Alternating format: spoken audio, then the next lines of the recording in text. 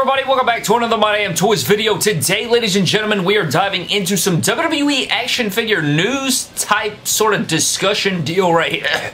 Oh my god in heaven, what is that? Excuse me. Today, guys, I do want to dive into sort of, again, a news slash discussion style video, and I want to know down below if you guys even appreciate, do you guys like the ones where I just sit down and we talk a little bit, I pop up images on the screen? Do you like it when I'm behind the camera? Do you like a mixture of both? Please let me know down below, because I'm kind of the one where I kind of like to see somebody that I like to watch just kind of sit down and discuss different topics. Honestly, like if the creator is good enough or I enjoy them enough, I'll sit there and just listen to them talk about anything, especially wrestling figure or action figure or WWE, AEW related. So please let me know down in the comment section below. But today, guys, we're diving into some big news. I gotta pull up some images for myself right quick because this is absolutely insane. As we saw yesterday, if you guys don't follow Ringside Collectibles on Instagram, you definitely should. But yesterday, guys, they posted up images of the Ultimate Edition Undertaker and Kane figures. If you guys remember, we did see I guess the prototype images of these figures. We discussed them a little bit. I think we saw renders before. We may not have seen renders. It may have just been straight up prototypes or samples or whatever the hell you want to call that. But, you know, when they first showed them off, big disappointment. I thought that, you know, a lot of people were like, and, you know, they were kind of on the fence about them. But today, guys, we're going to dive into those images and we're going to discuss a few things because Mattel said, you know what, Bradley,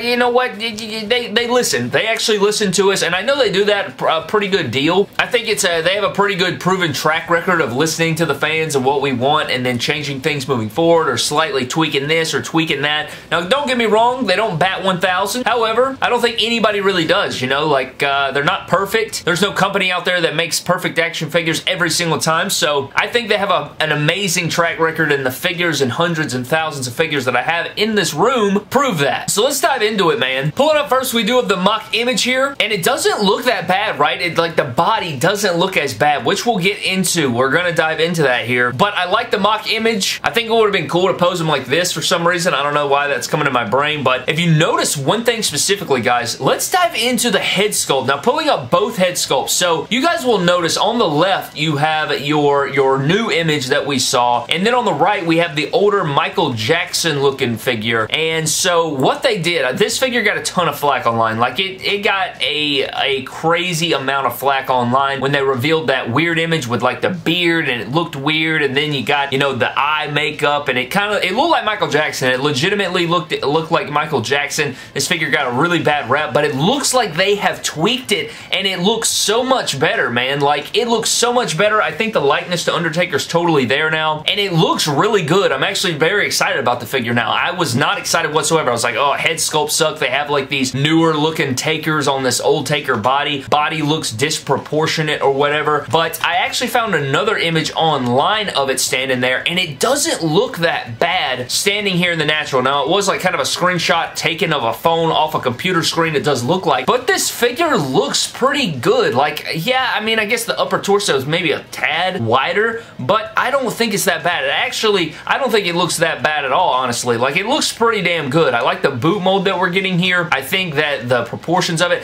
now in certain images, I think like this one, I think it does look a bit off, I would say. I think it does look a bit off, but when you look at the figure from the back, I don't think it looks that bad. And then when it's down on its knee doing, you know, this whole deal here, doesn't look that bad either. However, it does have the screaming head sculpt, or not the screaming, the tongue out head sculpt, which isn't accurate for the time. And then the one with the hair slicked back, I'm not a big fan of, because it's clearly an older looking Taker, and the head shapes really change a lot. And I'm pretty sure, I think this is the head sculpt that came on the Ringside exclusive Kane as Undertaker, or Undertaker as Kane figure, if you guys remember that. I'm pretty sure that's a thing, so I don't know, man. You guys can let me know what you think of that one down in the below. Like, I think the improvements look good, and I'm actually excited to use this. I may even use this at My Damn Nation. Who knows? I might use this in the Fed. We'll have to kind of play around with that, see what comes of it, how I like it, and everything like that. You also have the rubber coat, which again, we'll see, and we'll just have to get into it. I think these figures should be at my door very soon, so we'll see about that. But let's dive into the Kane figure. So the Kane figure looks fantastic. I really like the Kane. I think the Kane is superior to the Undertaker. If we had to take, you know, if we had to pick and choose, I would definitely choose the Kane over the Undertaker. I think the head sculpts look really nice. One thing that I love about the figure is they gave him the bigger arms. It looks like they also gave him bigger shoulders, and they sculpted on the belt, and the belt looks incredible. incredible. So the belt looks really good sculpted on there. I like the way the butterfly joints are hidden. Like, you can't really see them that well, so that's really cool. I just think the figure looks stout, man. It looks like a beefy figure. Like, he looks like an animal. I may have to paint up the mask a little bit, but I think overall, figure looks freaking sweet. There is, however, one thing that I hate about this figure. I think head-to-toe figure looks great, but if you look at this image, man, look in the elbow pit right here when the arms are bent. Why in the hell did they do this? I don't know why they did this. It's very off-putting. I feel like this wasn't necessary. I don't know why you couldn't just mold the elbows or the arms in red. I don't know. Like, I know the left arm is skin tone, but I'm pretty sure we've seen a red arm with, you know, the joints painted or the joints molded in red before, and then the other side molded in skin tone. I'm pretty sure we've seen that from Kane figures in the past, so I don't know why they would do it here and kind of make that assumption. This does come off the Ringside Collectibles review. You know, they did do an unboxing of the figures because they came in the warehouse, so they did a little quick review, put them up on Ringside Collectibles YouTube channel and all of those different things, but I am not really feeling that, man. I don't know why that would be a thing, and I really don't know how you fix this. One thing you could do is possibly switch the lower arm with one of the Elite Kanes, but that's not going to fix your upper arm deal. That's not going to fix your elbow deal with the, you know, it's double jointed, so you got to cover both sides. They're both in skin tone there, and I don't know why that is, and I don't, like, I want to use this in the pick fed, but that's a really, like, that bothers me that bad, and the only way that I could get over that is if I edited every single picture that the Kane showed that, and I might have to do that. Like, honestly, I might have to do that, like, color it in or whatever, because that is a pretty bothersome deal for me. However, the figure looks so damn good, man. You got the freaking cape. I love the cape. Cape looks sick AF. I think the head sculpts look good. I like the double joint arms. Again, they're beefy. They look nice. You even have like this choke slamming style hand or like an open hand that looks like it's a molded glove that looks really, really good, at least from this image here. Just a really nice looking figure. I hope that apparently it does scale well with the Elite 12 Kane. I think it's like a perfect height comparison. I think they are the exact same height, which is really cool. But I did want to get on here, praise Mattel, and show off this figure because I think the sculpts are really nice. The just overall presentation of these figures looks really good, and I'm really excited for them. Like, I think these are going to be some of the best, or at least Kane. I know Kane is going to be up there. I know he has the elbow pit deal, which we discussed, but he looks incredible, and it gets me really excited. Like, the boots, they went over the top with the boots, tooled new boots. They gave him a slick look. They did the same thing for Undertaker. They do have the same boots there with the cape and the mask and everything going on with it. These figures look incredible. You also get the WWF Championship, which is a whole deal. Like, I think it's cool that we are getting that. But new head sculpts for Kane. I think this is the best head sculpt for Kane, the one with the hair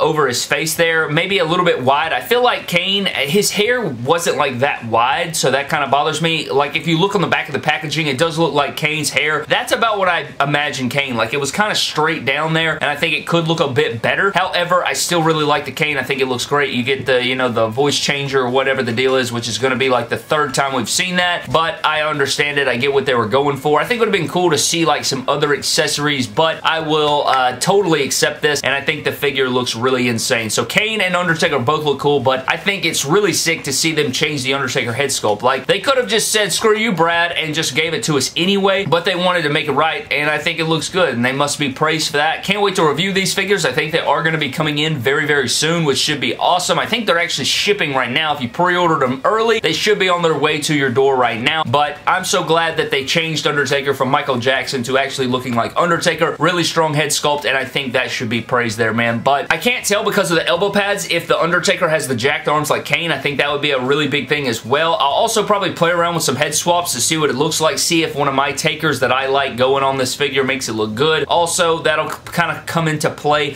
when choosing if I want to use these figures or not, or maybe I'll just have to make a Ultimate Edition with freaking, because like this Undertaker doesn't have butterfly joints unless that top part is actually like molded, like a plastic piece or something, or like a rubber piece, which I don't think it is, but I may have to make my own hybrid Ultimate Edition Undertaker or something. But anyways, man, let me know down below what you guys think of the Undertaker and the Kane figures. I'm really excited for them. I think they look fantastic. Super happy. Like, I think that totally changes the Undertaker figure. Like, I had it as the 5th worst Ultimate Edition, I think, back when I ranked the top 5 worst Ultimate Editions, and now I think that would be removed from that. I think that that would be totally revamped. If I had to pick another one, it's not really coming in my head right now, but Undertaker would probably be off that list because I like the way the figure looks now. We'll have to see how the posability and stuff goes, but I think that pretty much covers up what I wanted to cover in today's video, man. If you guys wanted to order them, definitely go over to Ringside Collectibles, use promo code MDTOYS to save yourselves 10%.